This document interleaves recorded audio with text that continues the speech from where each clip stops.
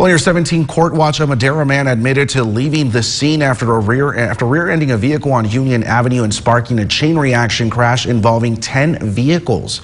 Police say in a new court filing, the driver may have drunk alcohol before the crash. 19-year-old Jose Catarino Reyes told police he drove the Chevy Silverado that rear-ended a vehicle on November 16th, which ended with one driver dead. Police say right after the crash, Catarino Reyes got out of his car, got into his brother's car, which was following him at the time. The two then fled the scene. That's according to court documents. The brothers were arrested in Madera.